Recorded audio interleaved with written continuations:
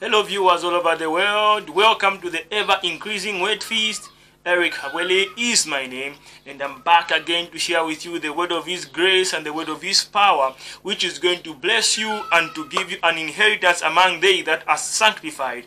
And today I have come to share with you the word of God, and I want to solve some questions which have been running on in the body of Christ, like where did Cain get the wife he married? Where did Cain get the wife he married? This question has brought a lot of confusion in the body of Christ. A lot of people are having a lot of questions about where did Cain get his wife. Does it mean there were other people who were created before Adam was created? A, B, C, and D. Now we are going to look in the scripture to see what the scripture talks about that. First of all, I'm going to read the scripture in the book of Genesis. Genesis chapter 4 verse 16 to 17. And Cain went out from the presence of the Lord and dwelt in the land of Nod, on the east of Eden. And Cain knew his wife, and she conceived and bare Enoch. And he builded a city and called the name of the city after the name of his son Enoch. First of all, the Bible is not the book of history. The Bible is not a historical account. No. The Bible is specific. The Bible is the book that reveals about your salvation. So if there is something that the Bible will be detailed about, it is something that has to do with the salvation that we have in Christ. So the Bible is not the book of who did what or who did what. The Bible is specific when it comes to the revealing of the salvation that you have in Christ. That's why the scripture says in the book of 2 Timothy chapter 3 verse 15, Apostle Paul told Timothy, saying, from childhood you have known the holy scriptures which are able to make you wise unto salvation. Meaning, the mission of the holy scripture is to reveal the salvation that we have in Christ. The mission of the scripture is to give us wisdom concerning the salvation that we have where in Christ. Now, if everything that happened in the Bible was to be detailed, the whole world would not contain the books. The whole world would not contain the book. Even with that, we are still going to explain through the scripture where did Cain get his wife from. Now, so what happened to Cain's wife? What happened to Cain's wife? If all people came from Adam, where did Cain get his wife? If all people came from Adam, where did Cain get his wife? Now, when those people who are mentioned in the Bible, apart from Adam and Eve, where did they came from?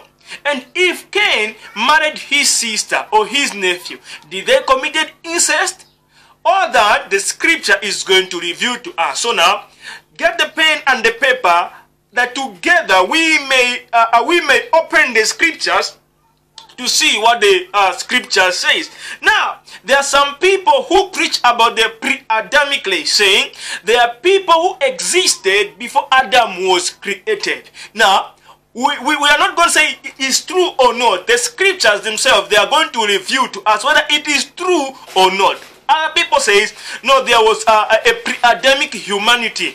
There was a pre-Adamic race. Other people existed. Adam and Eve were not the first people to be created. So there were some other people who were created before Adam and Eve. So that's where Cain got his wife from. But hey, we cannot just conclude that to be true or not until the scriptures gives us credentials, gives us evidence. The scripture says, all scripture is given by the inspiration of God and is profitable for doctrine, for reproof. The word reproof is a Greek word called elekos, and elekos, it means evidence.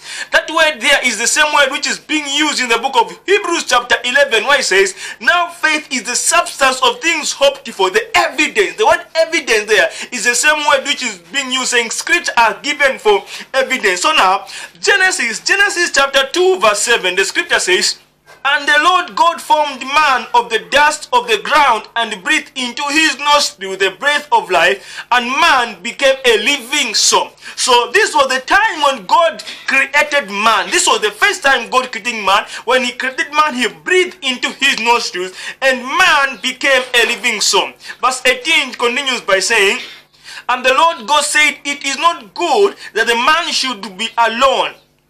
I will make him an helpmeet for him. And out of the ground the Lord God formed every beast of the field and every fowl of the air, and brought them unto Adam to see what he would call them. And whatever Adam called every living creature, that was the name thereof. Meaning, we see here to say, everything God created, he brought it to Adam. And everything that Adam named, that was the first name they got. If God had already made some people before Adam, the thing that he had created, he wasn't going to bring them to Adam for him to name them. Why? Because those people who existed before Adam could have already named them. Those people who existed before Adam were going to be calling those things by the names they knew. So this, for God to bring things to Adam to name them for the first time, it means these things, they never had names. So Adam became the first one to name them. And the scripture says, whatsoever Adam named them, that was the name that they answered. Again, the scripture says in the book of Corinthians, 1 Corinthians chapter 15 verse 45, and so it is written, the first man, Adam, was made a living soul. The last Adam was made a quickening spirit. So Adam is being considered to be the first man to be created. The first man, Adam. The last man, who is Jesus Christ. The first Adam who was created is called Adam. And then the last Adam is called Jesus. So this scripture also gives credential to the first man who was created to be Adam. Meaning, before Adam, there was no first man. Before Adam, there was no any other man who existed before him. So, Adam here, the scripture tells us to say, he is the first person to be created. Genesis chapter 3 verse 20. And Adam called his wife's name Eve because she was the mother of all living. So this scripture alone, it is cancelling the pre-Adamic preaching. This scripture alone, it does not give credential to the pre-Adamic race. Meaning, God, he made a wife for Adam so that through Eve, all the other living can come out of her. So there was no any pre-Adamic race. Why? Because the scripture tells us to say, Eve, she was the mother of all the living. So meaning, before Eve, there was no living. Eve means the mother of all the living. So now, if people never existed before Adam, so then where did Cain get his wife from? The truth is, Cain and Abel were not the only children that Adam had. Cain and Abel were not the only children which Adam had. By this time, the family of Adam had grown to such a point that there were a lot of people on earth, but they were coming from Adam. They are not being mentioned because they are not, Cain and Abel were mentioned because they were being used as an example of salvation.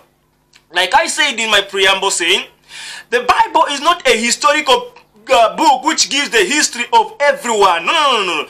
It is the book that reveals to us the salvation. Meaning, whosoever is being mentioned here, when the Bible talks about someone, it means it is trying to put that one in the line of salvation, or in the line of the explanation of the salvation that we have. That's why in the New Testament, the Bible keeps on giving references to Abel and Cain. Abel and Cain. Abel and Cain. And the scripture says, Abel, he had faith. Hebrews chapter 11 verse 4. By faith Abel offered unto God a more excellent sacrifice than Cain, by which he obtained witness that he was righteous, God testifying of his gift, and by it he being dead yet speaketh. So here Abel and Cain were being used as the pattern, which shows us faith, which shows us about the salvation that comes through faith in Jesus Christ. Abel, he is somebody who believed in Jesus Christ by offering unto God the more excellent sacrifice than his brother Cain. So the reason why Abel and Cain are being mentioned in the Bible and the other people are not being mentioned, they are being mentioned for us to learn that there were two children of Adam. The other one had faith in God and the other one had faith in himself. And the reason, and because he had faith in himself, he died. But Abel, because he had faith in God, even though he is dead, but yet he speaketh. Meaning, even though he is dead, but he is alive. Where? In Christ. So Adam had many sons where Cain got his wife from. Also, 1 John chapter 3 verse 12, not as Cain who was of that wicked one, and slew his brother, and wherefore slew he him? Because his own works were evil and his brothers righteous. So Cain and Abel, they are talked about in the Bible to show us, to say there is someone who believed in his works, which resulted to be the works of the devil, and the other one believed in God, who had the other one had faith in God, who had the power to save him. So Abel and Cain, they are mentioned for the sake of the salvation that we have where? In Christ Jesus. Not really that there was a pre-Adamic race where Cain married from. No, Cain married from within his family circle. Jude chapter 1 verse 11, woe unto them, for they have gone in the ways of Cain, and run greedily after the error of Balaam, for reward, and perished in the gainsaying of God. So Cain and Abel, they were used as the pattern for the salvation that we have in Christ. Now, there are some details which the Bible would not give, like I say, like when did it happen? When did when did Cain slew his brother Abel? At what age did Abel marry? The same way the Bible does not give details about all those things. It is the same way the Bible does not give details about it. Did he marry his niece, or did he marry his sister? He ended bad. All we know is that he married within the circle of his family, which is the children of Adam. And also, in Jewish tradition, it states that Adam had 33 sons and 23 daughters at that time. So many people existed before Cain killed Abel. It is estimated that 32,000 people could have been alive at the time that Cain married his wife. So Cain married from within the circle of his family. There was no pre-Adamic race. Cain never married from any other family outside his family. There were no people who existed before Adam. People never existed before Adam. Adam was the first person, and through him and Eve, the world multiplied. Amen, somebody. Hello viewers all over the world, hope you are blessed and you have learned something about where did Cain get his wife. Don't forget to comment your view, share this message and like. Don't forget also to share, that together we may paint the blue marble planet with the gospel of Christ. This is all I had for you. Hope you have enjoyed. God bless you. Shalom, shalom.